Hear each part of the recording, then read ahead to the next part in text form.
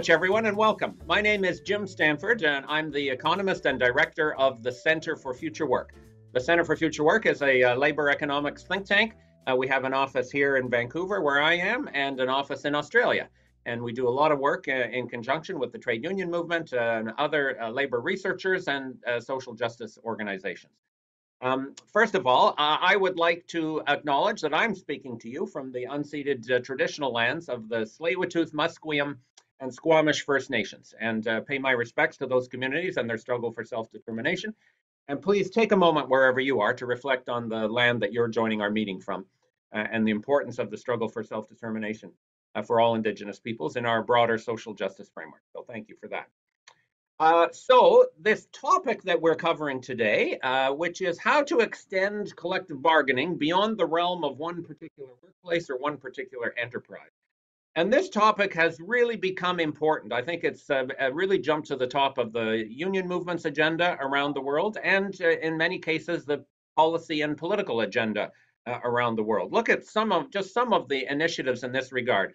We have the New Zealand government, which is now implementing a very innovative and exciting new initiative for extending collective bargaining at the multi-employer or sectoral or regional level. And we're going to hear about that in detail today and how it could apply to Canada. But the discussion is unfolding everywhere else as well. In the European Union, for example, the EU Council has just adopted a minimum wage directive, which instructs, not just advises, but instructs all members of the EU to try and lift minimum wages to a certain threshold in each country. And they have identified that in order to do that, every country should be aiming for collective bargaining coverage in their respective labor markets of 80%. They have explicitly set out 80% as the goal for collective bargaining coverage. And the data is clear. You cannot reach 80% coverage without multi-employer, industry-wide, sector-wide, occupation-wide structures of collective bargaining. So in effect, the EU is telling its members, you have to implement much wider, stronger collective bargaining systems of the molds that you see in the Nordic countries or some of the other continental countries with sectoral or broader-based bargaining. In Australia, this week, the new government, the Labor government in Australia, is going to pass. They've assembled enough support in the Senate to pass a whole comprehensive set of industrial relations changes, including two new streams for multi-employer collective bargaining. One is called supported collective bargaining for low pay sectors. The other is called single interest collective bargaining for industries where there is a common interest identified among workplaces and enterprises. And those initiatives will be supported by directives from the Fair Work Commission, which is the arbitral body in Australia. Closer to home, Kendra Strauss and myself last week were at speakers at the BC Federation of Labor Conference here in Vancouver, and they passed a resolution calling for sector bargaining. And Sarah knows all about the twisted history of the debates within the union movement over sector bargaining. So the fact that the BC Fed has passed this resolution saying this is an important priority for the next phase of labor law reform, very, very important as well. So this is a conversation that is happening all over the world. It should be happening in Canada as well, and it is happening in Canada. And to facilitate that, our Center for Future Work has partnered with some of the leading thinkers in this area from both academia and from the union movement to think about how do we share resources, how do we foster that discussion, how do we come up with doable, practical policy recommendations and policy visions around extending collective bargaining beyond the confines of one particular workplace or one enterprise. And that is the purpose of our webinar today. I also want to mention that we have created a resource, an open access resource on our center's website. Centerforfuturework.ca is the website, and I will share in the chat as the webinar is going on the specific link to the resource page, but we're going to publish all kinds of resources, starting with the discussion paper that Sarah and Mark are covering today, but other contributions. And anyone is welcome to send me stuff to our email at the center, and we'll add it up to the resource page just as a kind of a clearinghouse, if you like, for information and ideas in this whole area. So that's the plan. Think of today as the opening salvo in a conversation that has to continue. And we're very pleased at the center to have our position, if you like, with a foot in the academic world and a foot in the union movement, is a good platform to foster that discussion, I think, in a very constructive way without any of the institutional rivalries that sometimes bedevil these discussions. So that's it by way of introduction. Our agenda today, we're going to hear the opening presentation from Sarah and Mark in just a moment. Then we're going to have 3 comments from 3 different provinces about how the sector bargaining, broader-based bargaining discussion is unfolding there. And then we'll turn it over for questions and discussion. Please, if you'd like to contribute something to the discussion, use the Q&A button at the bottom of your screen. Submit your question there, and then I will be curating the questions as we go forward and trying to make sure we have a good representative mix of questions to put to the speakers. So that's enough. Let's get to it since our time is limited. And I'm very pleased to introduce our initial speakers. Sarah Slynn is Associate Professor in Osgoode Hall at York University on labor law, and really one of Canada's outstanding labor law academics, has made huge contributions to the union movement's engagement around labor law reform. And Mark Rowlandson, a longtime staffer at the United Steelworkers, and now a partner at Goldblatt, the labor law firm based in Toronto, and is also bringing a very hands-on, very rich hands-on experience with these matters. So Sarah and Mark have prepared a discussion paper on the New Zealand Fair Pay Agreement system and how it might work in Canada, and that's what will kick it off. So Sarah, I'll give it to you first. Thank you very much for joining us, and welcome. Thanks very much, Jim.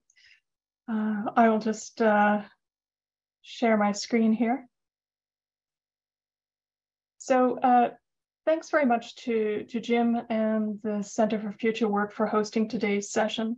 What Mark and I'd like to talk about is a possible approach to a fair pay agreement system for Canadian workplaces.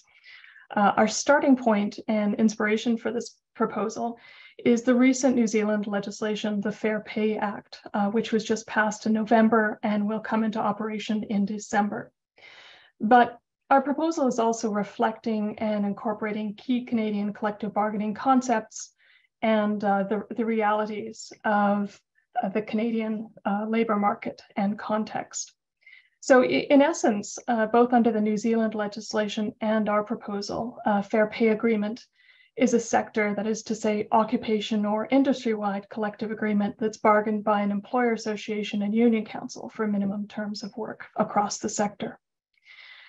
So there is indeed ample evidence that centralized bargaining structures such as this offer significant benefits to workers, to the economy more generally, and to employers by reducing wage competition. So first, as context, a couple of words on the New Zealand Fair Pay Act. It is providing collective bargaining on a sector-wide basis for minimum terms of employment. As I mentioned, it's coming into force imminently. The government has rejected explicitly the low-cost model, which it describes as producing a race to the bottom and attendant stagnating productivity in adopting this legislation. And the government's identified a number of benefits to employees that they anticipate: improving wages and employment conditions, reducing vulnerability and disparity among workers, and increasing bargaining power and strengthening the labor market. But there are also anticipated benefits for employers, and here the government points to leveling the playing field for employers, so that employers who offer fair terms to employees won't be undercut and disadvantaged. So removing this unfair competition as an element. Now, this particular model reflects what's often called a wage board or wages council or workers board form of sectoral bargaining. And essentially there you have a board of employer and union representatives negotiating minimum standards on a sector-based, on a sectoral basis with government approval of the terms. So this kind of sectoral bargaining was in place in the UK, for example, for much of the 20th century and in several Canadian jurisdictions. So for example, the Industrial Standards Act system is a wage council type model. And in these cases, the impetus was really around, first of all, providing adequate minimum working conditions, but also removing unfair competition among employers based on wages. And there are currently a number of proposals in the United States for wage board type sectoral bargaining models. So this kind of framework is garnering a lot of interest right now, in addition to the developments in New Zealand and Australia. So in terms of thinking about a fair pay agreement system for Canada, this proposal and really starting point for discussion arose out of some discussions and meetings of an informal working group that started thinking about the New Zealand model and how it might operate in this context. It really, again, is an exploratory set of ideas. And we had as guiding principles the notion that sectoral standards should be bargained by democratically selected and accountable bargaining agents, that it should operate in parallel and not compete with or interfere with existing collective representation rights and collective agreements, and that it should apply very broadly, so to all workers in employment relationships. And essentially, it is intended to remove key employment terms and conditions from competition, and thereby essentially leveling the playing field here also. So just as a brief overview of the system, and Mark will provide more details on many of these elements.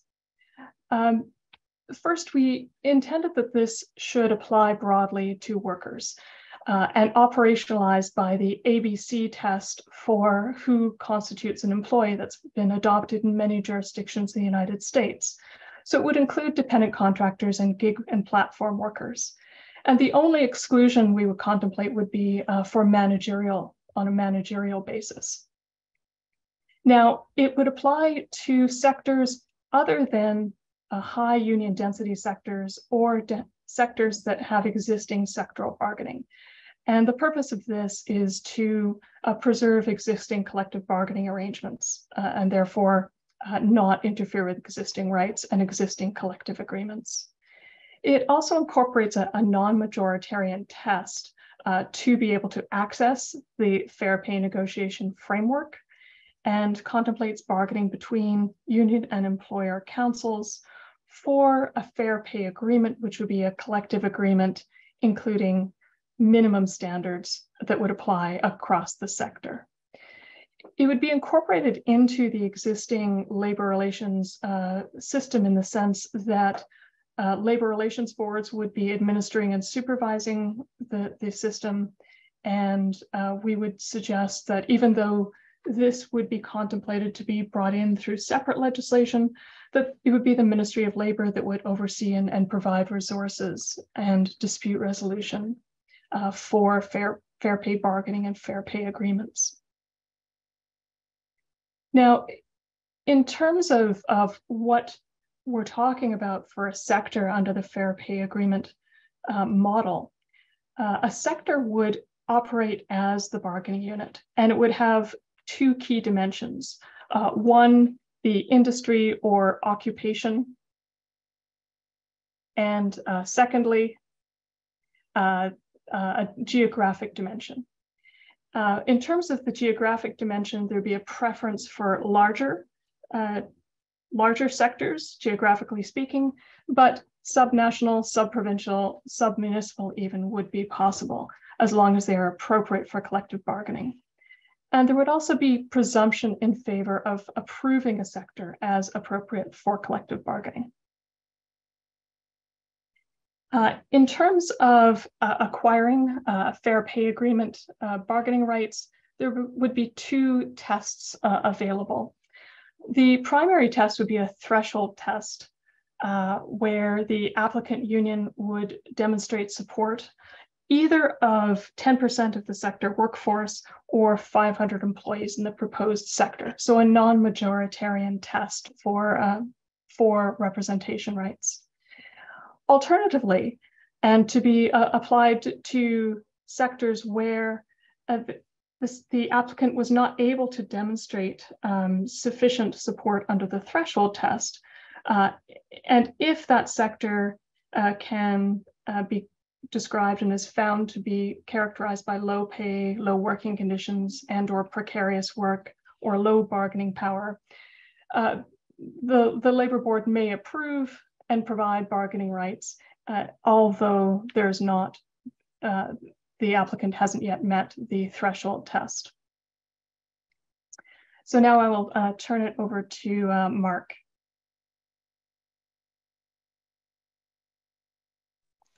And I will unmute myself. Hello, everybody. Next, Sarah's going to continue to operate the slides. Sarah, next slide. There we go. So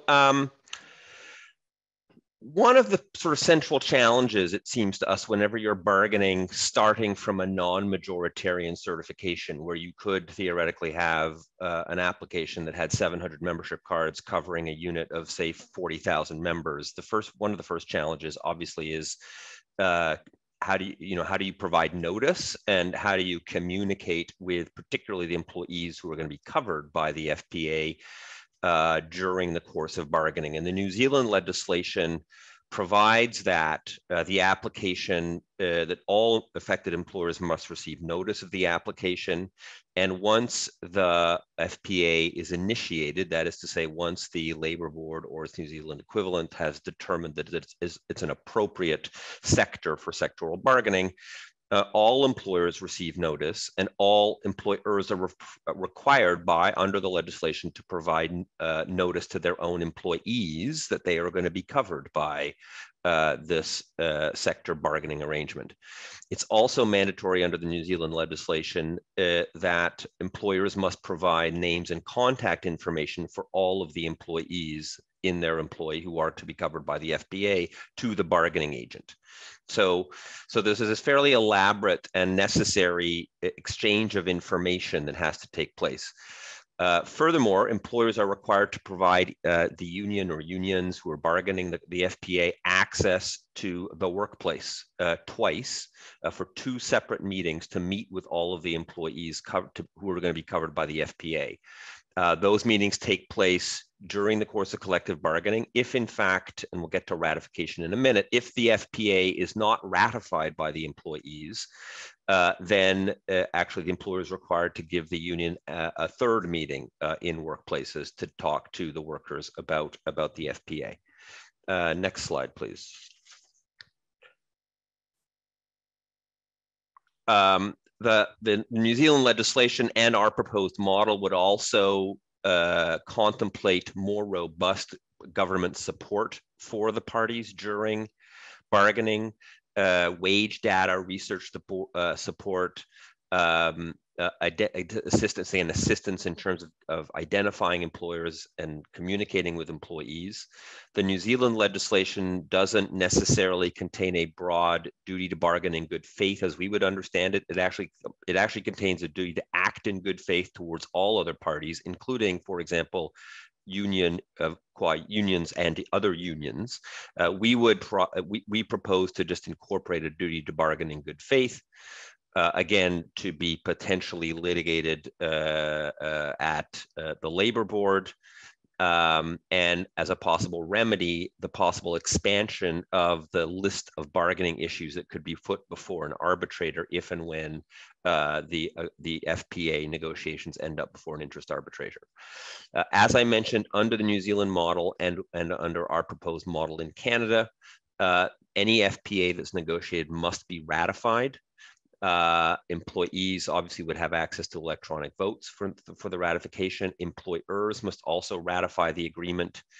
And there is the possibility in the New Zealand legislation, and we would certainly at least contemplate this possibility in Canada, that the employers would actually have a weighted vote, because you can imagine a situation where if a group of unions applied for a sectoral FPA to bargain on behalf of all warehouse workers in Brampton, let's say outside of Toronto, you could have Amazon that might have 20,000 workers in the agreement, and a small little warehouse with 30 employees and also covered by the agreement, and that under the New Zealand legislation, employer ratification is weighted by the number of workers that you have in the unit, and so that would be the small employer would essentially have no voice. So they have a system to actually provide greater weight and voice to small and medium-sized employers. Next slide, Sarah, thanks.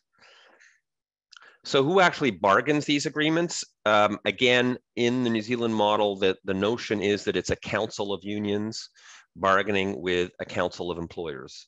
Under the New Zealand legislation, there is actually a 3-month period post-certification during which time the unions and the employers are intended to organize themselves into a council that is able to collectively bargain in some sort of cohesive fashion.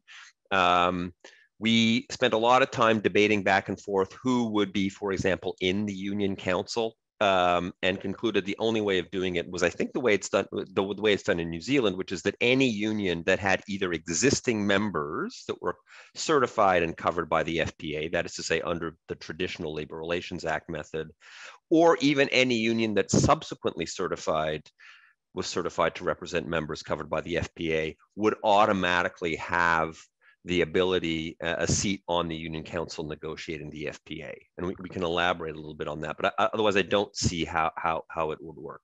And again, you could potentially have weighted voting amongst the council members, but it would clearly be a council of unions bargaining with a council of employers. Next slide, please. In terms of bargaining subjects, again, we have essentially adapted the New Zealand model, in our view, to fit sort of a Canadian reality. Under the New Zealand model, again, you have this mandatory to agree category of items that must be covered by the Fair Pay Agreement, by the FPA. And then there is a mandatory to discuss list where the parties are required to discuss those items during bargaining, but they are not necessarily required to include provisions covering those items in the agreement itself.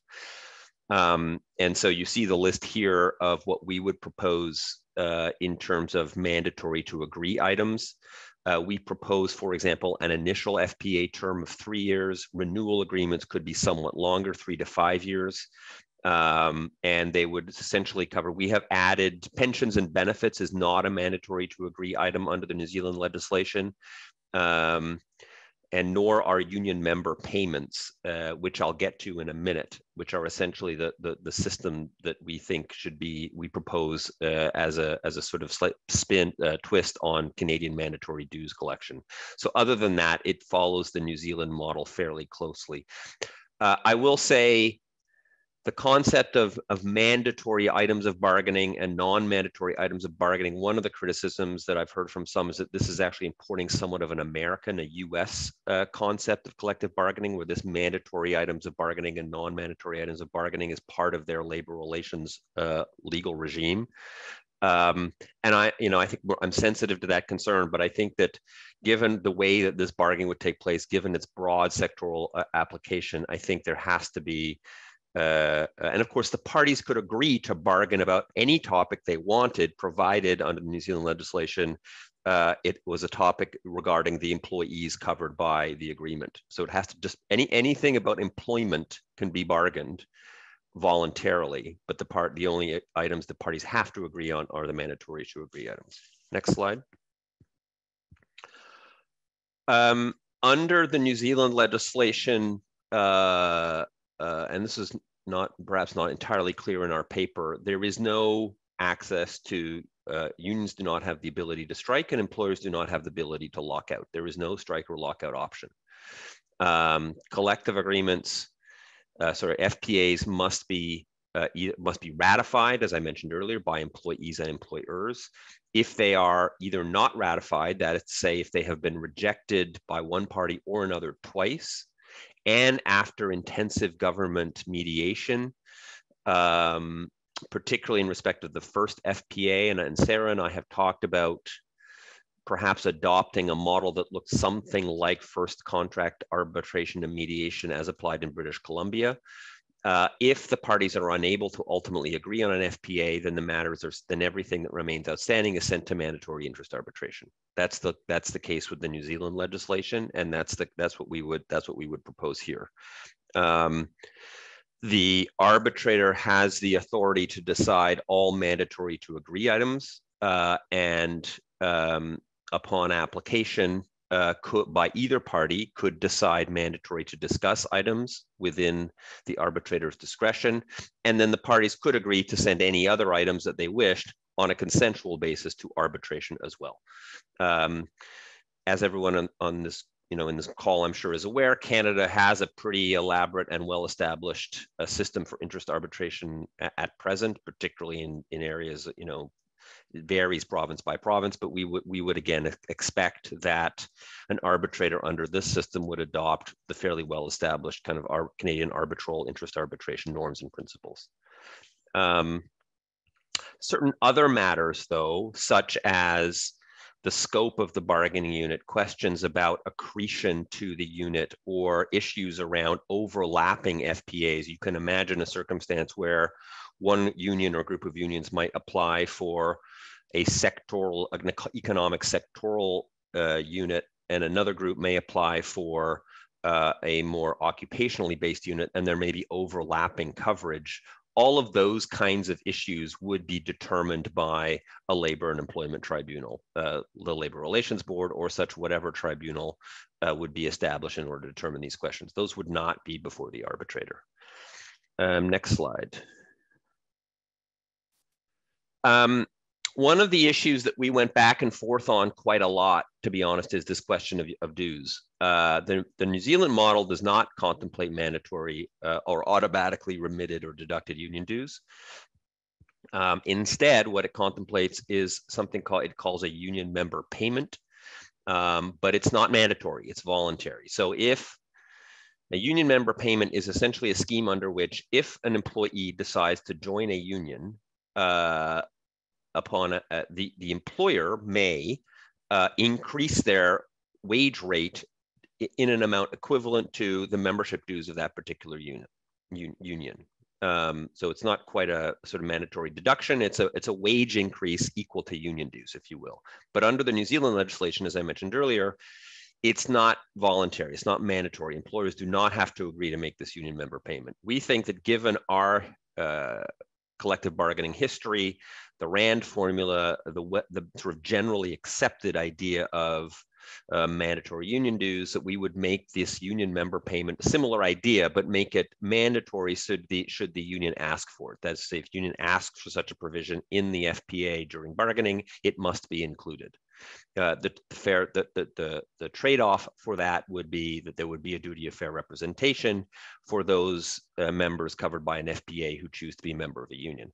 So what that means is that if you are a worker, a non-union worker, and you are covered by, and then all of a sudden you are informed that an FPA is to be bargained on your behalf, you have an opportunity to review and ratify the agreement. During none of that process do you have to become a member of the union necessarily. In fact, as I said, it's a non-majoritarian principle. If once you are covered by an FPA, for example, you decide that you want to become a member of a union, and you could presumably become a member of any of the unions that would be in the council that has bargained the FPA, you could become a member of that union. Your dues would be covered by a concomitant wage increase from your employer, and you would then be entitled to a sort of suite of representational rights vis-a-vis the enforcement of your FPA. So if we can go to the next slide, Sarah. Mark, we should wrap up in a minute or two if we can. I'll be done in 2 minutes. Thanks, Jim. Thank you. Actually, this slide here, very quickly, we would propose, somewhat like the New Zealand legislation, that the Canadian model would have similar access to unfair labor practice, litigation, and protections against interference, discrimination, and coercion, much like more or less all of existing Canadian labor relations jurisdictions. Next slide, Sarah. And so in terms of enforcement, we propose that it would be a complaint-based enforcement mechanism where the employee, him or herself, can complain, or the union can bring an enforcement case on behalf of the employee to the Ministry of Labor or equivalent, would be investigated, and a ministry officer would then issue an order which could be appealed to the tribunal, much like, for example, the Employment Standards Act or minimum standards legislation in many Canadian provinces. What you get for signing up to be a union member, in addition to all the other benefits of being a member of a union, is that you get the union can bring these cases and represent you in respect of the enforcement of the FPA. Next slide, Sarah. And lastly, in terms of relationships with existing agreements, we've gone out of our way in our proposal, and I won't spend much time on this, to make it clear that this system would not derogate from existing collective agreements or minimum standards. It would be essentially bargaining a floor on top of which unions could bargain collective agreements. And if in the New Zealand legislation provides, and we would also provide, that if there was to be a conflict between the FPA and an existing collective agreement, the employee gets access to the better provision, whichever would be bargained. But it would not seek to replace, as I said, or derogate from our existing collective bargaining regime. Last slide, Sarah. So we have a number of questions, and I'm just going to pass it over here to our commentators, but some of the questions that we have, you can see here on the screen. For example, what will some of the main objections be to this model from policymakers, from employers, from unions even? How should, have we identified what a sector should be appropriately in a way that works? And we've tried to identify some of the new resources that will be required in order to create and maintain the system, but I think there's probably more thinking and input to be done on there.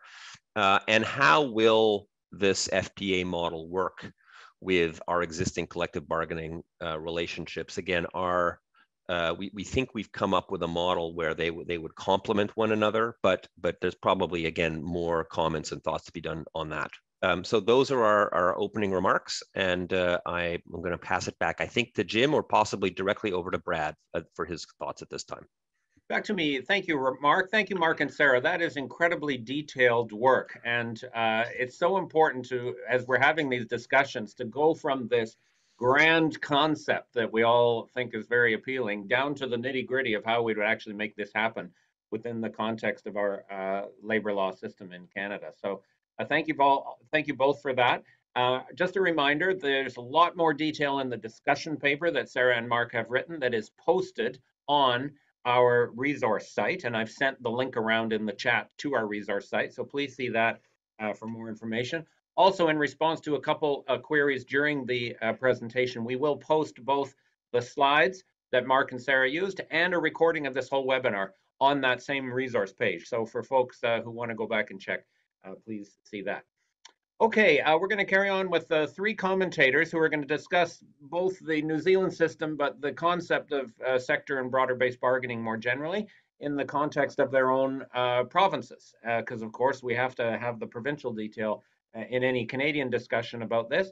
And we're going randomly in order of population of the province. So we're starting with Ontario, and it's my pleasure to introduce Brad James, a longtime organizing director for the Steelworkers, and now just retired from the Steelworkers, but very engaged in policy debates about how we strengthen the labor movement going forward. Brad, tell us your view from Ontario, please. Thanks very much. Hope you can all hear me. And thanks to Sarah and to Mark for writing such a compelling paper. And thanks to Jim and the Center for putting on this event. I'm wearing my Local 75 hat today, Carpenter's Local 75, because I built a fence with my neighbor who's a steward in the world of sectoral bargaining. And I meant to have my Steelworkers hat and put it on because that's who I'll speak about, but I couldn't find it. So I hope Ken Newman doesn't hear about this, but I can't find my Steelworkers hat. First couple things I thought I'd say is that what I found most interesting about this paper is that in contrast to the recommendations made by Ontario's Changing Workplaces Review a few years ago, where John Murray and Michael Mitchell proposed that there be a sectoral bargaining approach brought in for franchise workers, that is a tweak to the Labor Relations Act. This is something much broader to undergird the entire labor relations system. So not a tweak, but a much grander and much more of what my friend David McKenzie said to me the other day was an industrial policy approach. I think that's most interesting. I noted that one of the phrases I found interesting, a quote from the OECD, that this is sort of organized decentralization, which I thought also described my own union and perhaps Canada well. I do have a few comments at the end about the occupation versus sectoral designations. But I think from my perspective, what I thought I would say is just to speak a little bit about this as a former union organizer, and from the very parochial point of view about union density. All of us know that private sector union density is in Canada is on a rocket ride downward. A brand new publication from Stats Canada showed that we're now at 15.2% in what it calls the commercial sector. Comparison in 1981, union density in the commercial sector was 29%. So we've dropped by half. What else is going on? Applications for certification in the province of Ontario, which Jim asked me to speak about, have been on a rocket ride downward for the last decade. The number of employees covered by new certifications has been dropping each year. And the anecdotal reports of increases in organizing have not yet been seen. So why isn't the labor movement's hair on fire about this? I don't have any hair, but why isn't the labor movement's hair on fire about this? Why haven't progressive political parties had their been active in this area? I will note that in 2018, the Ontario NDP did propose in its platform that it wasn't a footnote, but it wasn't really even a bullet point. There was a mention of sectoral bargaining, but in the 2022 platform from the Ontario NDP, not a mention of it. As well, not a mention of alternate bargaining approaches in the last federal NDP platform, not a mention of it at all. I do agree, Sarah's paper in 2020 on some of the reasons for the labor movement's reticence on this really resonate with me, that unions have, despite recent positive examples in Ontario around cooperation between unions, there are still some concerns about jurisdictional issues, about just the general lack of cooperation in the labor movement and some barriers to overcome there. Also, as a former union staffer, I think I'll say this, is that most union organizers barely have time to breathe and reflect on the system, on the sea in which they swim. Union organizers are rewarded and incentivized to produce certifications, not to question the system in which they're working. In fact, because organizing is challenging, unions, I think, sometimes over-celebrate the new organizing campaigns without actually thinking about whether that bargaining unit is sustainable or durable, is the right thing to have organized. Those are some of the reasons I think that unions aren't more active in on this file. I'll also say that, and I'm happy to see that Jim's center is trying to bridge the gap between the world of academia and the world of the labor movement. I think that those links are far too distant, and the kind of analytical approach or the kind of research analysis isn't penetrating the labor movement the way it needs to. So I'm happy to see this event. I think it's been something that's long overdue. Also, I think generally the complexity of this model makes it difficult for union leaders who are very pressed for time and resources to really wrap their heads around. So what would I suggest? First of all, I'd suggest that I look back at my own experience when I moved to our union's national office. We took a look at our organizing results from about 2 decades, and we then looked for the last 5 years, and we tried to look at the life cycle of new units. I won't give you the exact numbers because they were a bit challenging, but the number of new units that we organized, did they exist 5 years later? Were we able to achieve a first contract? Did the bargaining unit sustain itself? There's a surprisingly high level of attrition. So unions do a great job of celebrating new bargaining units. I think, though, looking at whether those bargaining units can exist and be durable and produce effective gains for workers is something that unions do far too little of. As well, looking at just at the general decline in private sector union density, union leaders need to be brought around a table, or to bring themselves around the table and stare much more closely at that toboggan ride downwards. The prospect of hanging should concentrate our minds. I think the last thing I'll say is that I'm happy that my union was the sponsor, submitted the resolution. Here it is. You can't really see it because it's all blurred out, in BC, for the BC Fed to make a move toward sectoral bargaining. I note that what's, I think, most important about it is it contains a commitment to engage in member and worker education around this issue, because I think moving activists and staff who have very busy lives into thinking about something different than the Wagner Act enterprise level of bargaining is something that will be a bit of a Herculean effort. I think the last comment I'll say is that I'm most interested in how unions would be able to activate this FPA model given the relative small size of organizing departments. These large organizing campaigns, especially on a big geographic basis, I think is something that will be a challenge for unions if we were able to adopt the system today. And I'm most interested in the concept of how unions could get access to employee information earlier in the process. But anyway, I found the paper fascinating. I think organizers I think organizers themselves spending some time thinking about a different organizing model would also be very important for the union movement to initiate. And with that, I'll stop and go look for my scalper's hat. Brad, thank you very much. Very important to think about how does this actually get understood at the ground level of union organizing and union leadership. And you're quite right about the mental leap that it is going to take for people who've worked in a certain way of doing things to imagine a very different way of doing things. So thank you very much for those comments. Next, I'm going to introduce our friend Patrice Jalette. Patrice is the professor at the École de Gestion Industrielle at the Université de Montréal. But Patrice is not joining us from Montreal. He's joining us from Sofia, Bulgaria today, which is a story in its own right. Patrice, thank you very much for joining our conversation. Despite the travel that you've undertaken today, we're really glad to hear a Quebec perspective on how to make this work. Thank you. So thank you, Jim. So despite the rumors, I'm not in Sofia to study the Bulgarian broad-based bargaining. So the four Bs. No. So first, just a sec. Okay. So first, I want to acknowledge the rich work that Sarah and Mark are doing to help us to rethink collective representation and make it more accessible to Canadian workers. This is essential thinking that must continue. I think that FPA has a great potential of development in Quebec.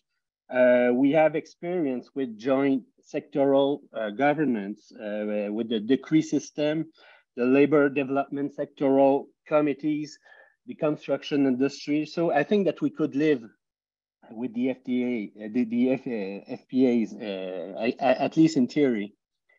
Coming from Quebec, I can help but notice the similarities and differences between the Canadian FPA model and the collective agreement decree regime. In light of my knowledge of this system, I think that the FPA model constitutes an important advance over the decree system, particularly regarding the application to initiate bargaining FPA for a specific sector. The application process must be clear and precise as possible, but above all, it mustn't be entrusted by labor boards. The problem with the decree system, one of the problem with the decree system is that the process is very vague and precise, so no one knows for sure how to initiate it, and the decision as to whether a decree can be granted or not will ultimately be left to the government.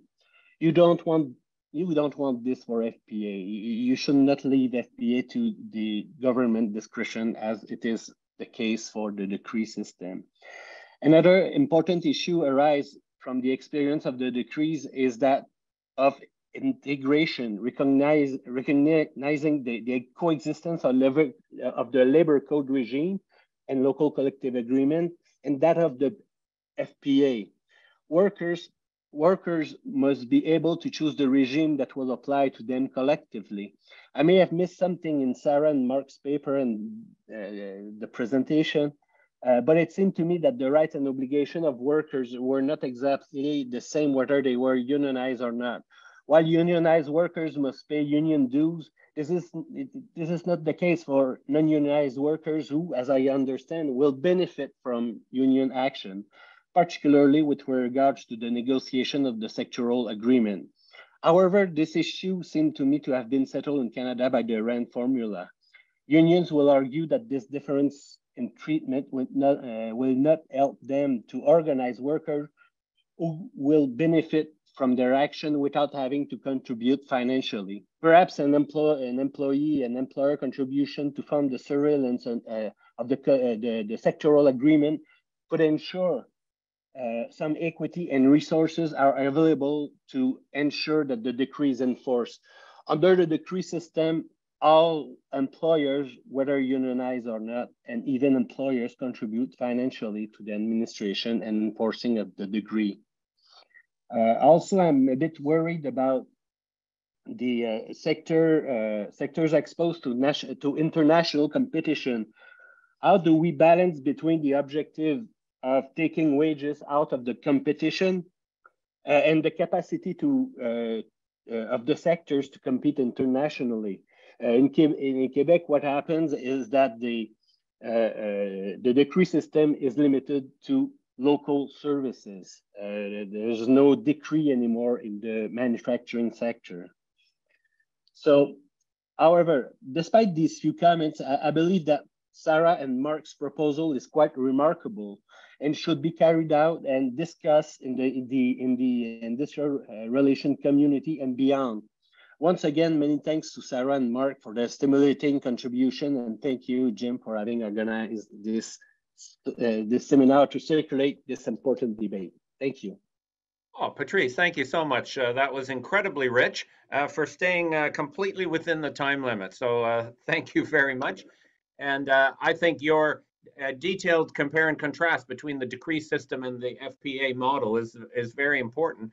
In fact, I think the decree system itself is not sufficiently known and understood in English Canada at all, which is a shame because it is a remarkable innovation in its own right. Of course, it's evolved over the years, but I'm thinking perhaps another installment of this might be to have a deeper dive into the decree system, how it operates, where it's still operating, and then further explore some of those challenges. So perhaps Patrice will come and hit you up for that as well. And then we'll hit you up a third time to describe Bulgarian broader-based bargaining and other tongue twisters. Okay. Now our third commentator, and then we'll move to the Q&A with the audience. Very glad to share Professor Kendra Strauss. Kendra is the director of the Labor Studies program at Simon Fraser University here in BC, and also an expert on changes in the labor market, precarious work, and how our labor structures adapt to respond to those. So Kendra, please share us your thoughts on how this would be relevant in BC. Great. Thanks, Jim. Thanks to Patrice and Brad for their comments and Sarah and Mark for the presentation. I prepared some comments that I'm going to read to try and help me keep to time because, we academics are notorious for not keeping to time.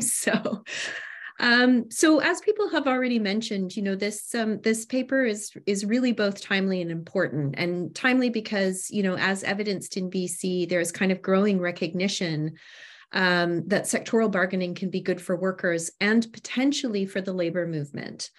And it's important because it's clear that our current labor law regime is simply not up to the challenge of supporting the collective organization of the most vulnerable, precarious, and lowest paid workers. So in other words, those kind of most in need of union representation and protection in our current economy and labor markets are at the moment, among the least likely to have those protections.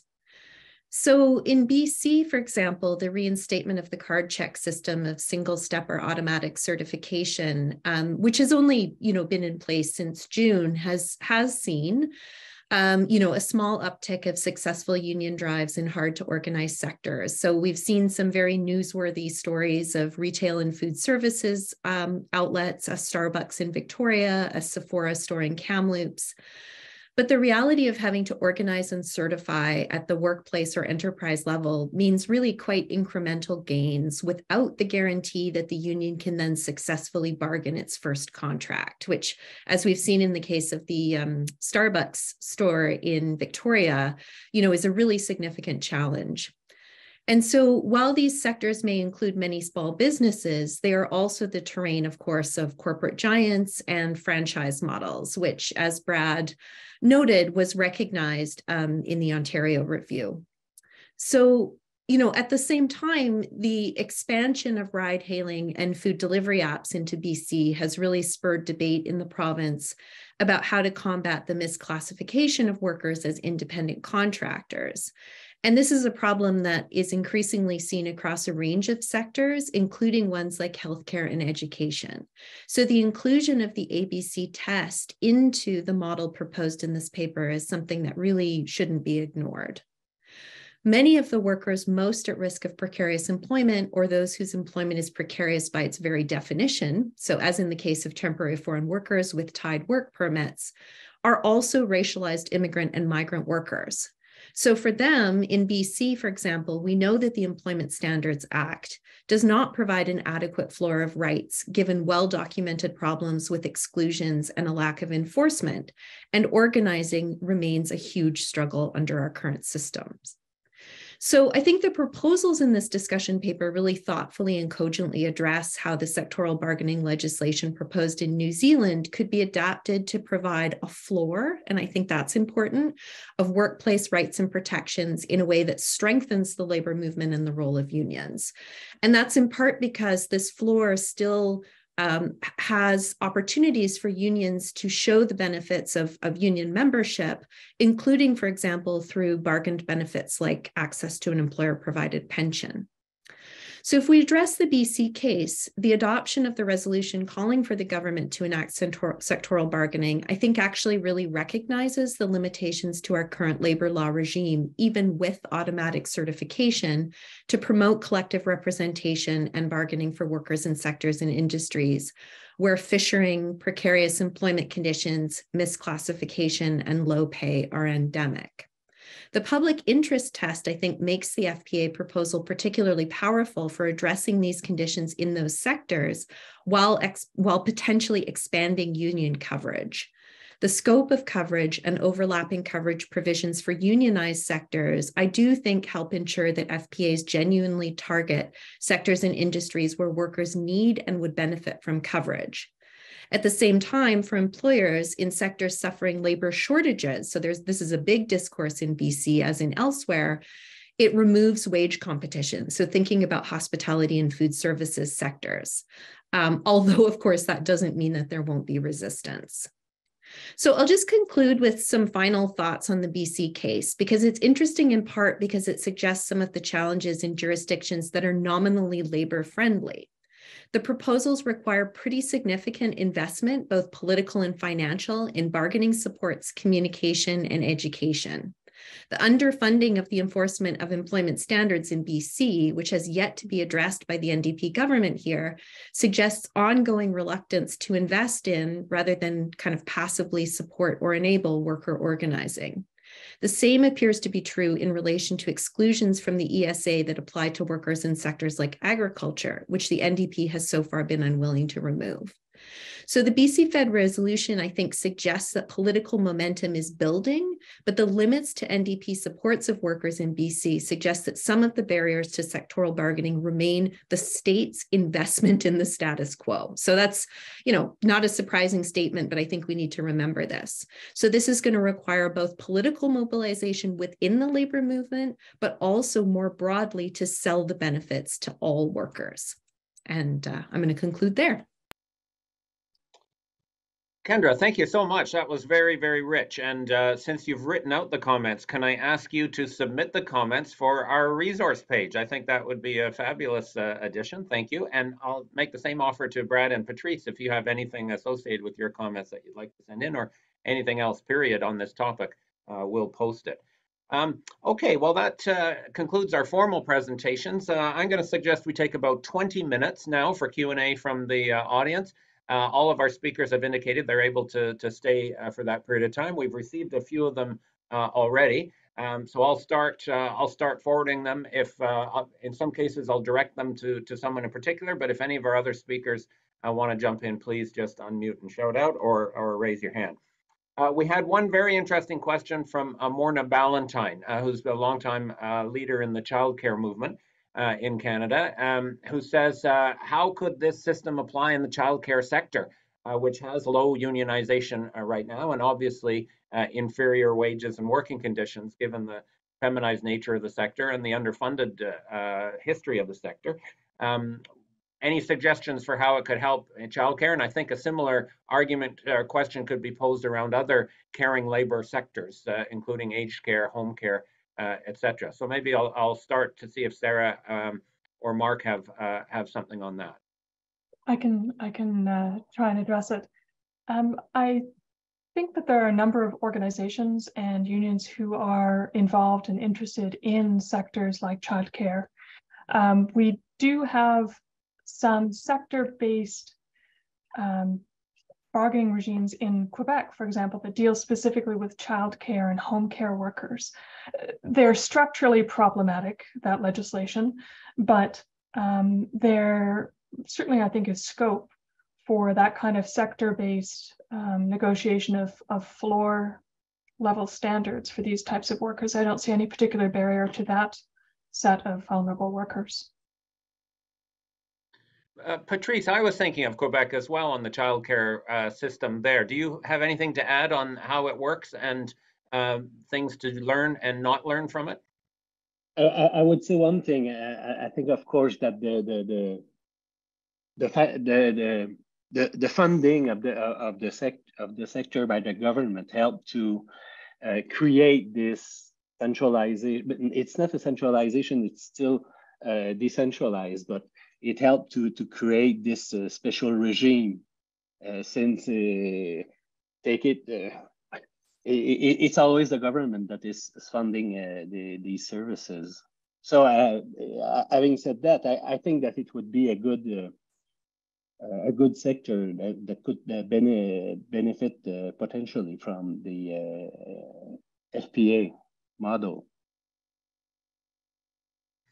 Excellent. Kendra. Can I just say quickly, I think part of what Morna is getting at is the question of the extent to which workers themselves have a say in setting those standards. And I think that is a really important point in sectors that don't have, strong involvement of unions and the ability to kind of bring workers into roles where they can participate. And so if we think about sort of the public interest test, it would be something to consider, how do you meaningfully involve workers in the process of bargaining and the negotiation of those standards? And I do think Sarah and Mark's paper, set out a framework for that, but I think it would really require a commitment to foregrounding worker voice in those structures. Thank you, Kendra. Thank you. So we've got questions flowing into the Q&A system there. If you have a question to contribute, please type it in. Denise Moffat has sent in a couple of questions, actually, and I'm just going to kind of combine some of them that seem particularly interesting into one composite question, if you like, and we'll address it first to Mark and Sarah. First, Denise asks, from the New Zealand system, the catalog of topics that are mandatory to agree or mandatory to discuss, where does occupational health and safety fit into that? And shouldn't that be one of the ones that's mandatory to agree? Secondly, in that system or in the Canadian adaptation of that system, how would we handle the issue of multiple unions in one workplace? If there were multiple unions involved in negotiating the fair pay agreement, and then individual workers could opt in, you noted that they could possibly opt into different unions within the same workplace, and what would that mean? How would it operate?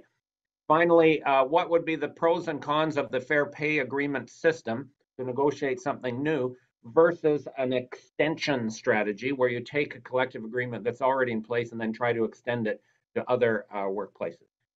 Mark and Sarah, any thoughts on those questions from Denise? Well, let me perhaps go first. All excellent questions. So under the New Zealand model, occupational health and safety is in the mandatory to discuss category. It's not in the mandatory to agree category. Our proposal essentially adopts a similar approach. And again, this is merely a proposal. The one thing I would say is that obviously occupational health and safety is an area of workplace regulation that has a statutorily enforced series of standards and laws. So I'm not necessarily, so I think it was probably, at least from my perspective, that was one of the rationales behind not making it mandatory to agree on those issues, but rather something the parties should discuss as opposed to necessarily include in a collective agreement. But I could certainly be persuaded otherwise. I can see the rationale for having it in the mandatory to agree category as well. The New Zealanders chose it to be something that the parties had to discuss. The second issue around multiple unions in one workplace.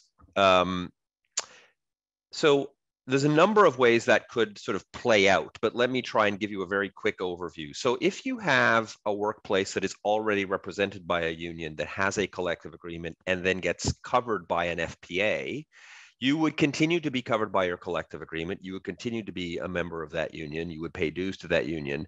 And in the event that the FPA bargaining led to something, a term and condition of employment that was superior to what was in your collective agreement, then you would get the benefit of the FPA bargain.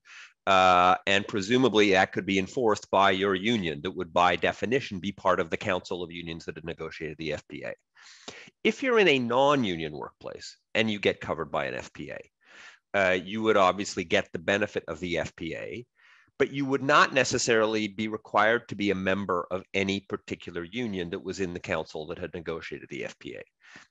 And I want to pick up a little bit on something Patrice raised, because it is something I think we spent an enormous amount of time debating amongst ourselves. It's just a question of membership and dues.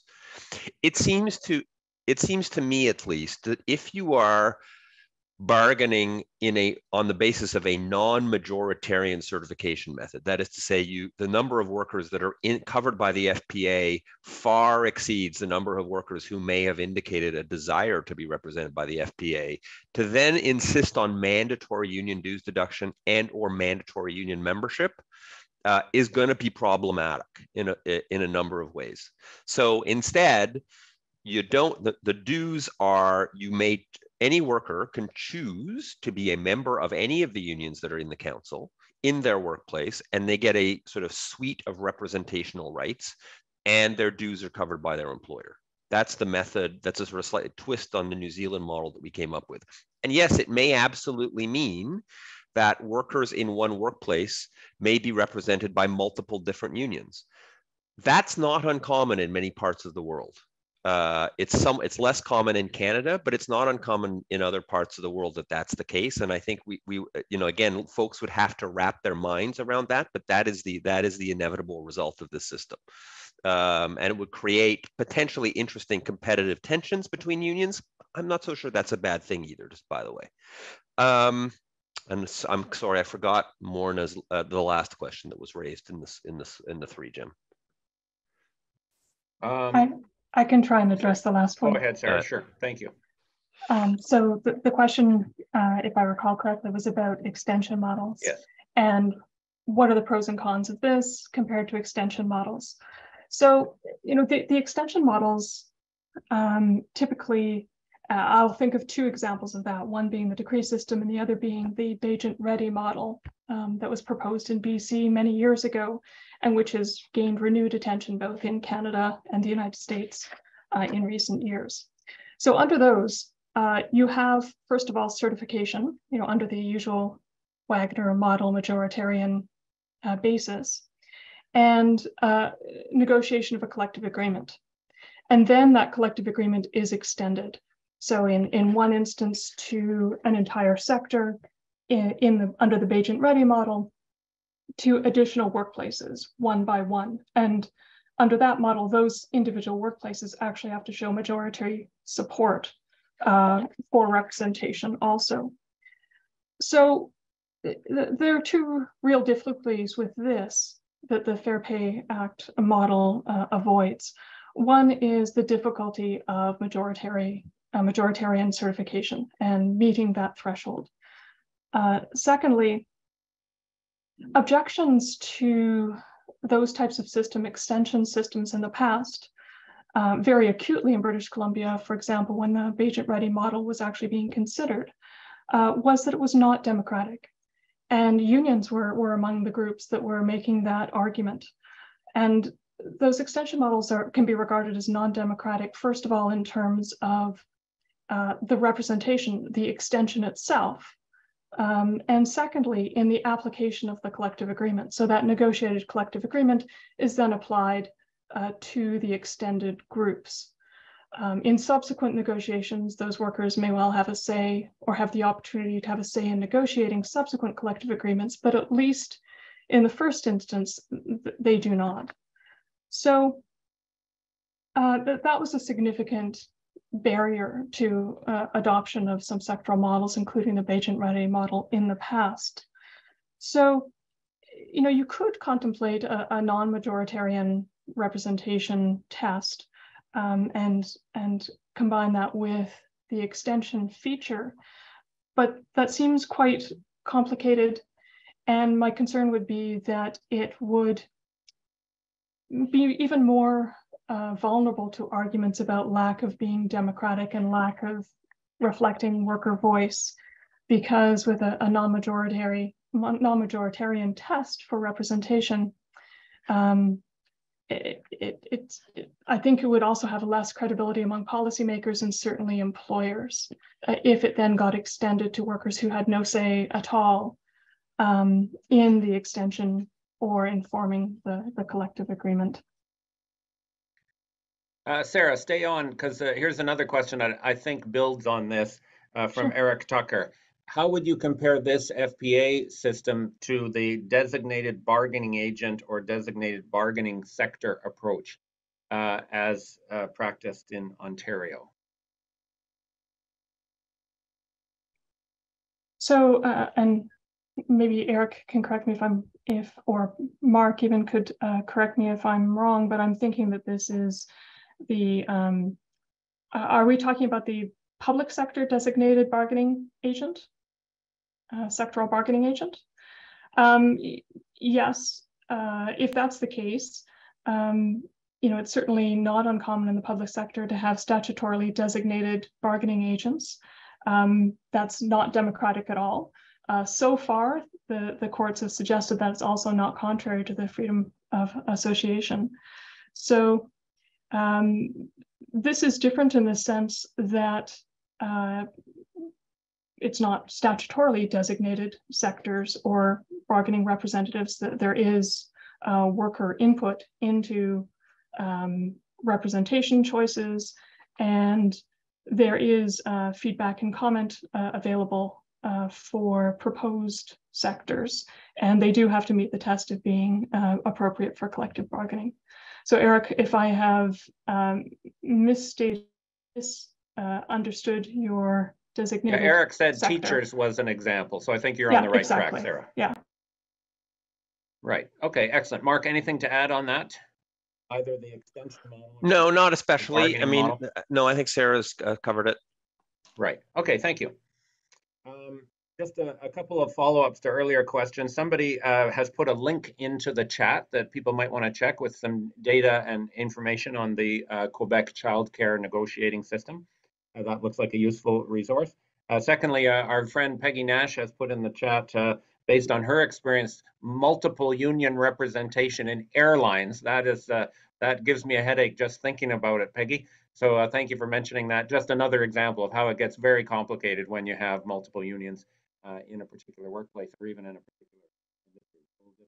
I kind of take that as a cautionary note. Shalom Schachter has a number of questions in the Q&A as well. Shalom, maybe I'll pick one that seems very relevant to how do we make this happen. Shalom is asking about the federal versus provincial jurisdictions and the politics around that, even in an NDP government situation. As Sarah indicated, the challenges to implementing something like this are daunting. In other provinces, of course, it's going to be far-fetched. What about the federal jurisdiction as a possible place to try stretching the envelope on this? Either of you or any of the speakers, other speakers, like to address this? If it's okay, Jim, it's Mark here. Maybe I'll start at least with a few quick thoughts. So the country of New Zealand has about 6 million residents, and it's geographically very small. One of the things to note is the actual New Zealand legislation does not contemplate any geographic scope whatsoever, which is to say any FPA has to cover the entire country, full stop. Now, because we're obviously a larger country and we have lots of different jurisdictions, we have proposed that there would be some sort of geographic scope. But I think I actually think the best jurisdiction in which to try this model would be a smaller jurisdiction to start, probably not necessarily the federal jurisdiction, just a smaller, both geographically and even in terms of number of people jurisdiction would be the best place to start. I don't know if that, I mean, at the moment, there's not a panoply of progressive governments to choose from, to be blunt about it. Quebec, I think the other place would actually be Quebec, to be honest with you, because it does have a history of the decree system, of statutory extension of collective agreements and other models. So I actually think the more important issue is what jurisdiction would best fit in terms of being able to build up the resources and regime necessary and gain the acceptance of the employer and union communities to proceed with this kind of model. I think that's what you would look at first and foremost. I want to go back to Peggy Nash's comment about it being challenging for unions to work together. That is absolutely true. The problem, though, is our current system of labor relations actually provides many disincentives for unions to actually work together constructively. That's one of its central problems, in my view. This system would mandate that unions have to actually work together in bargaining and even in terms of representation. I remember I attended a seminar that I think you organized, Jim, on the New Zealand system a year and a half ago when it wasn't even yet draft legislation. And that was one of the first questions that unions posed, which is, are unions really going to get together and be able to work together on a broad sectoral agreement? And the gentleman who was there from New Zealand said, yes, actually unions are working together and strategizing together about how to organize a sector of the economy. Wouldn't that be a fabulous thing to see in our underrepresented sectors of our in Canada? Like I would love to see that. And I think this system, one of its virtues is that it actually provides incentives for that to happen. Okay, Mark, thank you very much for that. Hey, friends, my apologies. Just got a note in the chat that the chat was not enabled for everyone. So many of those chat posts, including that one with the link to Quebec, were not coming through. So I have just enabled the chat for everyone, including all the attendees. My apologies. And if the anonymous person who sent that Quebec link could send it again now, that would be great. And any other links to share that way. So time for just a couple quick ones. I'll just kind of cherry pick here a little bit. Gregor Murray has said, how is this fair pay agreement system better than a kind of a living wage or an Australian awards type of floor that is established? He's thinking it has to do with worker voice and participation in the process of negotiating it, but perhaps Sarah and or Mark could elaborate on that. I guess, well, I'll just quickly, I think you're absolutely right, Gregor. We started from the premise, as Sarah mentioned, that we wanted to have democratically accountable trade unions be at the center of the negotiation of these agreements. And so that's kind of the premise from which we started from. The challenge is with respect to more government-focused minimum standards legislative models is that they often the trade union movement isn't at the center of them, and so there can be concerns around democratically unaccountable organizations setting wage rates for large sections of the economy. I think that's right. Sarah, I don't know if you have anything to add on that, but I'll just address the living wage. The difficulty with living wage in some contexts is that there are geographic differences between cost of living, and I realize that a number of living wage systems take that into account, though it's difficult to do. But there are also differences, between occupation and between industry. And the Fair Pay Act system goes beyond wages. It covers at least the mandatory issues. There are also additional issues that can be addressed, and beyond that, the parties can also negotiate any other matter that relates to labor and employment. So, living wage is limited in that respect. So I think that this potentially can offer workers significantly more benefits in terms of a floor that could cover a number of areas of significant terms and conditions of work. Excellent. Well, look, friends, I think we've kind of reached the end of our window here for this webinar and for the Q&A. With that, I'll adjourn the webinar. Thank you for your interest in this, everyone. Thank you for your interest in our Center for Future Work. Stay tuned for more details, and best wishes with the rest of your day. All right. Thanks, everyone.